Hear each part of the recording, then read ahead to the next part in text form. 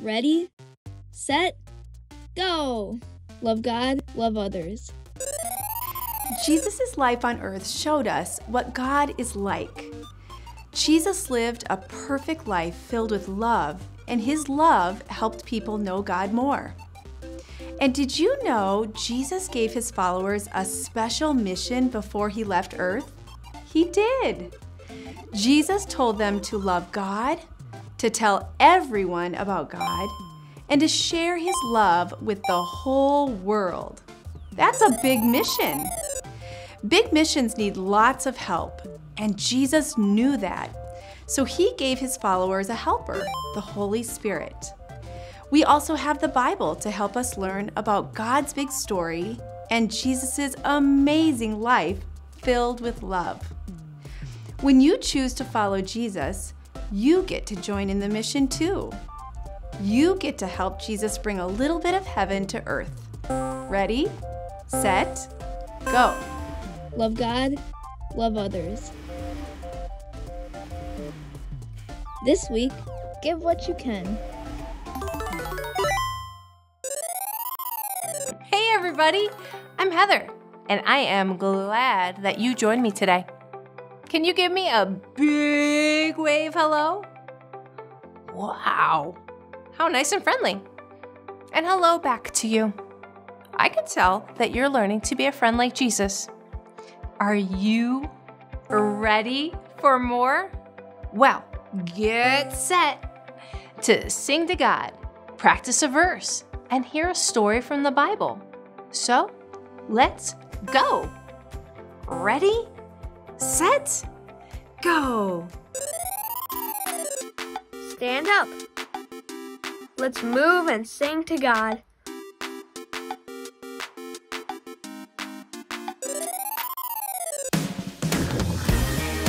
All right, everybody, clap your hands now. Let's make some waves together. Let's change the world. Come on.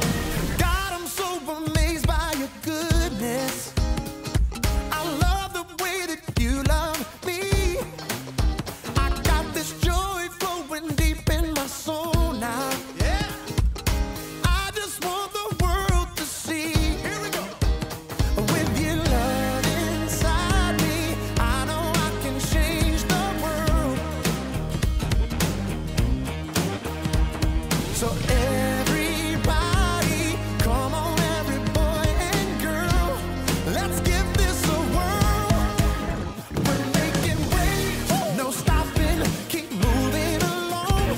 Making waves, everybody, all people belong. We got a lot of life to live and a lot of love to give. We're making waves. Come on. Whoa. We're making waves.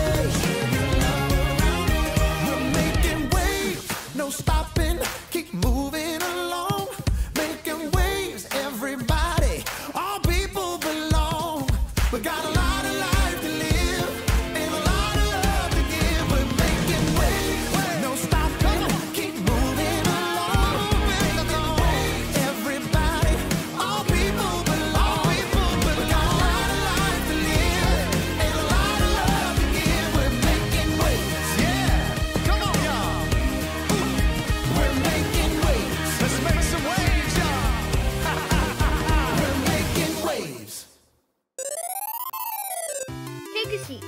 5, 4, 3, 2, 1. It's time for a true story from the Bible.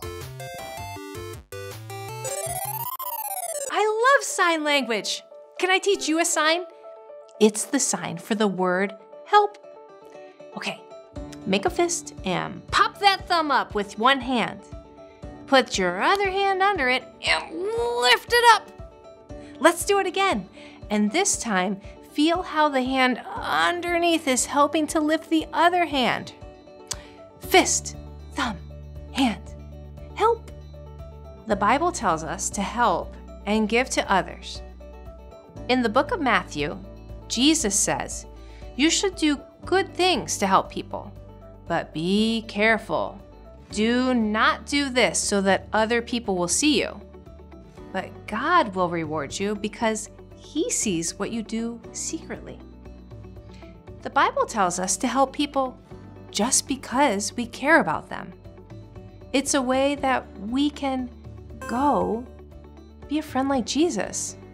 Before we hear this Bible story, let's pray together. I will say the words out loud, and you can listen and say them in your heart. Close your eyes, be still, and let's talk to God. Dear God, help us to learn something new today. Teach us through the words in the Bible. We love you. And everybody said, Amen. Let's watch this story inspired by Matthew, chapter 6. The story today is about two kids, Dirk and Ronald, who decide to help their neighbor, Mrs. McGruder.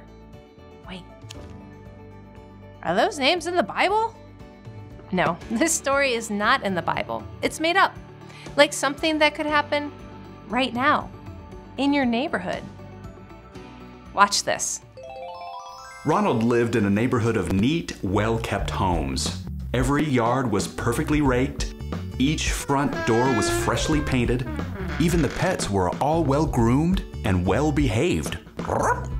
It was a model neighborhood, except of course for Mrs. McGruder's home right across the street from Ronald. Her bushes were mangy, her gutters were stuffed with dead leaves, and her front door was constantly peeling. Ronald's neighbor Dirk complained about her every time they met for their evening walks. Her place is an eyesore. Just terrible. Well, maybe her arthritis is too bad for her to take care of things herself. Oh, well, she should pay someone. It's ruining the whole block. Maybe, I don't know, someone should help her? Dirk frowned for a moment. Then he flashed his pearly white teeth in a big grin. That's it. She didn't mow her lawn all summer and hasn't raked her leaves once. I'll spiff up her yard with my brand new Grass Shredder 3000. Oh, everybody will be so impressed. Sure enough, the next Saturday morning when everybody in the neighborhood was outside working or playing, Dirk revved up the sidewalk in his shiny new mower. Ronald watched from his porch swing as Dirk waved to all the neighbors as he zipped across Mrs. McGruder's front lawn, trimming the grass and shredding the dead leaves. Don't mind me, just doing something really nice for Mrs. McGruder, 'cause that's how I roll. When he finished, the neighbors crowded around. It was like totally the sweetest thing ever. You're quite the gentleman. We're lucky to have you in the neighborhood, young man. So thoughtful. Here, take this pumpkin pie I just baked. Ronald stared in fascination. The whole neighborhood was praising Dirk. Yeah, must be great to have everyone say such nice stuff about you. A few minutes later, Dirk sauntered up Ronald's walk, flaunting the pumpkin pie. Haha, score! Totally worked. Everyone thinks you're wonderful for helping Mrs. McGruder. Yeah, I got 3 invitations to dinner, and I'll probably get Christmas presents from every neighbor on the block. After Dirk left, Ronald sat staring at Mrs. McGruder's house. I mean, sure, the yard looked great now, but her gutters were still a mess, and her door was battered. Maybe if I can clean her gutters and fix her doors, everybody will think I'm great too. The next crisp, sunny Saturday morning, Ronald waited until all the neighbors were out raking their leaves. He rummaged in his garage. Now, where's that extension ladder? And I know I've got some leftover red paint from my front door. It's gotta be here somewhere. The paint was nowhere to be found. Maybe it's in the attic. Ronald dug through several dusty old boxes, searching. Nope. Not this one. Huh. What's this? He pulled out several framed cross-stitch pictures. I remember these. Grandma made them. He went through them one by one. Each of them showed a picture or a verse, carefully embroidered in colorful thread. I remember this one hung in the kitchen, and this one was in her hallway. Ronald moved closer to the dormer window so he could see the last one in better light. It was a Bible verse. When you give to needy people, don't let your left hand know what your right hand is doing. Your Father will reward you because He sees what you do secretly. Carefully, Ronald peered out the high window. Below, he saw his neighbors at work, the people he wanted to see him working on Mrs. Magruder's house, the people he wanted to praise him for being so helpful. I think maybe I've got it all backward. Still considering, Ronald finally located the leftover paint. Now, why did I put it with my old Nintendo games? And took paint and pictures both downstairs. But he didn't go to work on Mrs. Magruder's house. Not yet. The following week, he finally saw his chance. Mrs. Magruder's car pulled out of her driveway loaded with suitcases.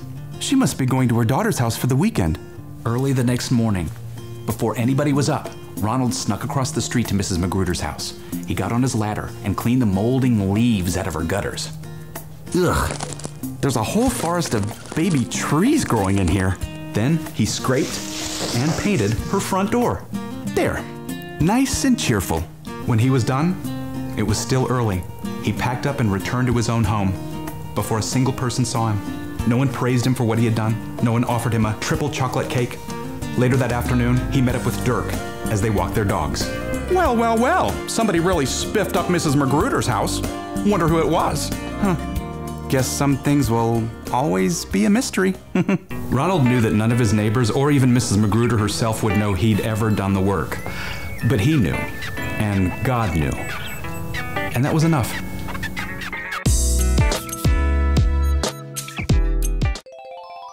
So Dirk and Ronald both helped. But which one did it to show love and please God and not to get attention? That's right. Ronald knew Mrs. Magruder needed help, and he did it to be a friend like Jesus. Let's think of more ways to help. Oh, can you go put your toys away? That's helping. Can you go play with someone who's lonely? That's helping. Can you go to bed when your grown-ups tell you to? That's helping. Oh, if someone falls down, can you go help them up? Yeah, that's just like the sign for help. Remember? When Jesus was here on earth, he helped people every day, everywhere he went. Jesus is the best friend anyone could ever have. So go be a friend like Jesus. Ready, set, go. Stand up. It's Bible verse time. When we help people, it gives us a chance to tell them the good news about Jesus. Just like our verse says, we've been practicing these words from the Bible for a few weeks, so I think you know it. Watch me do the motions and say the verse if you know it. Jesus said, "Go and tell everyone the good news." Mark 16:15. Do you know it? I'll do the motions again, and you say the words. Jesus said,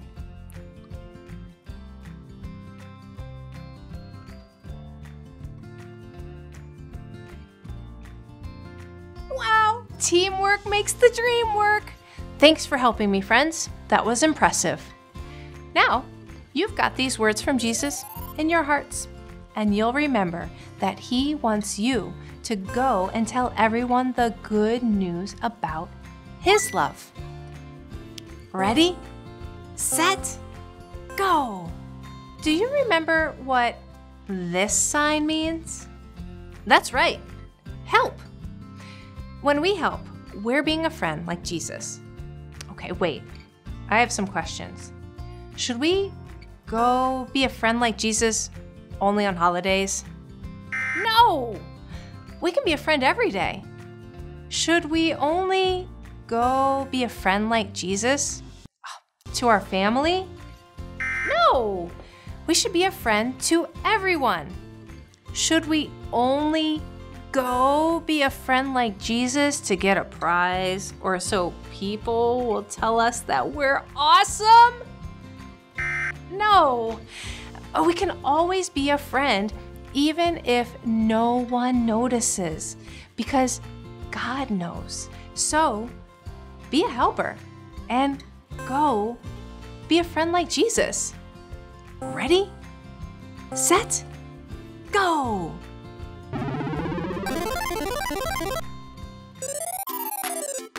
Let's move and sing to God.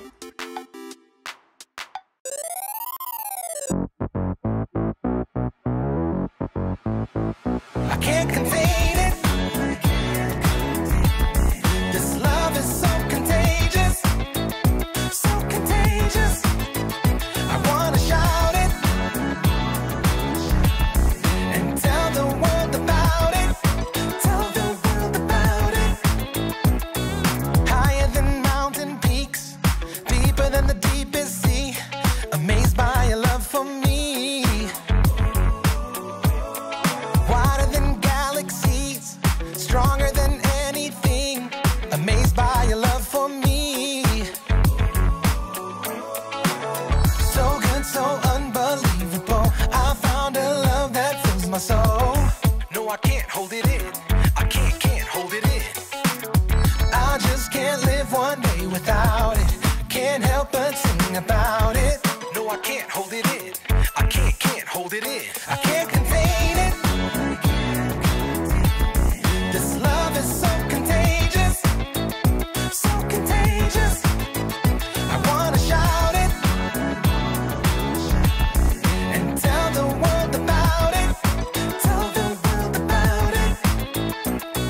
Never been a love so true. Always gonna see me through. That's what your love can do. Faithful every night and day. Nothing more I can say. Your love blows me away. So good, so unbelievable. I found a love that fills my soul. No, I can't hold it in. I can't hold it in. I just can't live one day without it. Can't help but sing about it. No, I can't hold it in. I can't hold it in. I can't contain it. This love is so contagious, so contagious. I wanna shout it and tell the world about it. Tell the world about it. I can't contain it. This love is so contagious, so contagious. I wanna shout it and tell the world about it. Tell the world about it. So good, so unbelievable. I found a love that fills my soul. No, I can't hold it in. I can't hold it in. I just can't live one day without it. Can't help but sing about it. No, I can't hold it in. I can't hold it in.